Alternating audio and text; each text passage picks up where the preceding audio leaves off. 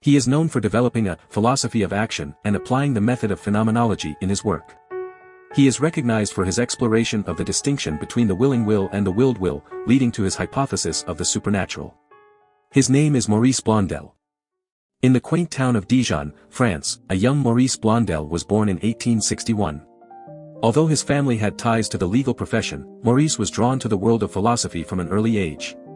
His insatiable curiosity drove him to pursue a career in academia, and in 1881, he gained admission to the prestigious École Normale Supérieure in Paris. It was in 1893 that Maurice completed his groundbreaking thesis, L'Action.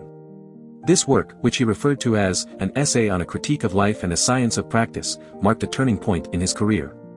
However, his profound Christian beliefs clashed with the prevailing philosophical views of the time, leading to the denial of a teaching position due to concerns that his conclusions compromised reason.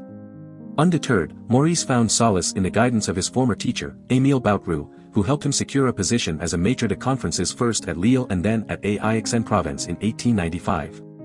It was in Aix-en-Provence that Maurice would spend the rest of his illustrious career, delving deeper into his philosophy of action.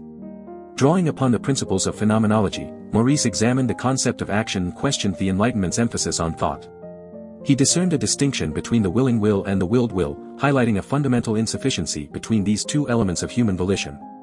Seeking to understand how the willing will could find fulfillment in the willed will, Maurice embarked on a profound exploration.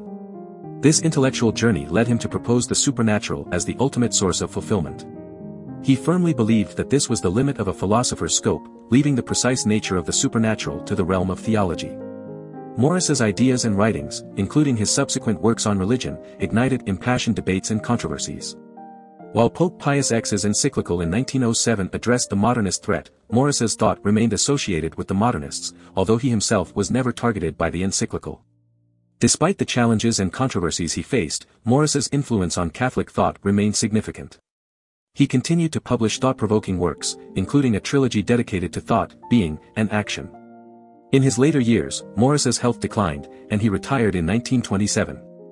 However, his intellectual pursuits persisted, and he published his concrete and integral ontology essay, L'être et les êtres, in 1935, followed by L'esprit chrétien in 1946.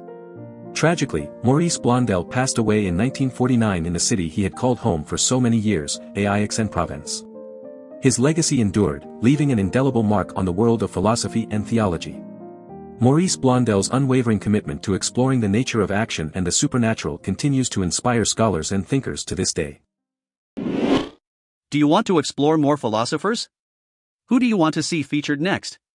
Subscribe and leave a comment below to let me know. I'll see you in the next video.